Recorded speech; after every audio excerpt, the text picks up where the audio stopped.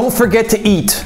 Sometimes we get so caught up in what we're doing that we forget to eat and take care of ourselves. So I'm filming, I've been filming all day. It's now 2 o'clock in the afternoon and all I've had to eat so far today is a bowl of lentils. And I'm starting to get weak and I'm starting to fade out on my videos. Like, what's happening?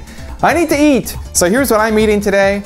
I got some breaded chicken, some rice, and some bok choy. I'm gonna sit down, have a good lunch. I hope you guys do too, and I'll see you soon.